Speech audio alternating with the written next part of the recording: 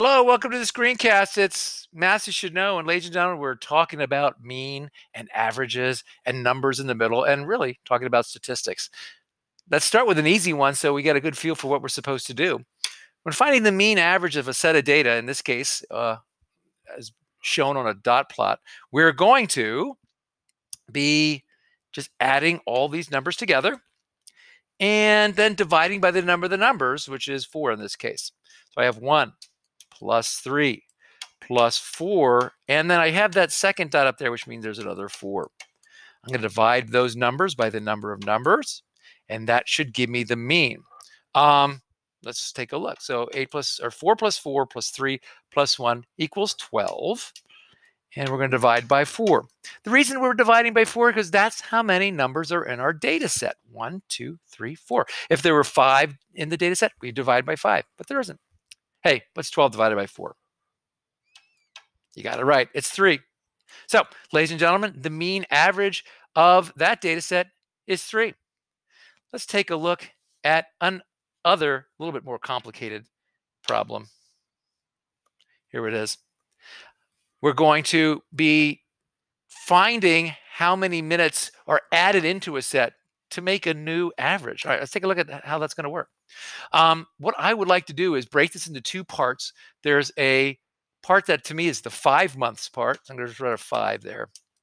And that's how many cell phone minutes this person spoke back in month 5. And now we have this month 6 problem that we're kind of looking for. How many did you speak or speak this month? The average for that month, or the mean, was 532.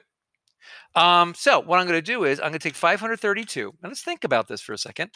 How many data points? I'm kind of working backwards here. How many data points are in that mean? Well, there were 6. So I'm going to multiply times 6. Kind of like the opposite of what we do. We usually come up with the total, divide by the number of numbers. Well, what I'm doing is I have the mean here. So I'm going to multiply, which is the opposite of division. And that should give us the where we started. And that was, let's see, month 6, 3,000, I think. 3,192. Okay. How about in month 5? All we would need to do is go back, find these 5 data points, and add them all together. And I'll just put an addition symbol there saying, yep, that's what we did. We added them all together. And that equals 2,650. What I'm going to do is subtract those two, finding the difference, which leaves us with 542. So in this new month, month 6, she spoke 542 minutes. Ladies and gentlemen, quick reviewing. We are dealing with mean. We're looking at average. What we do is we take a data set, which is a bunch of numbers, add them all together, divide them by the number of numbers, and you have your mean. Ladies and gentlemen, that's the Maths You Should Know. Thanks for tuning in. Like and subscribe, and have a great night. Good night.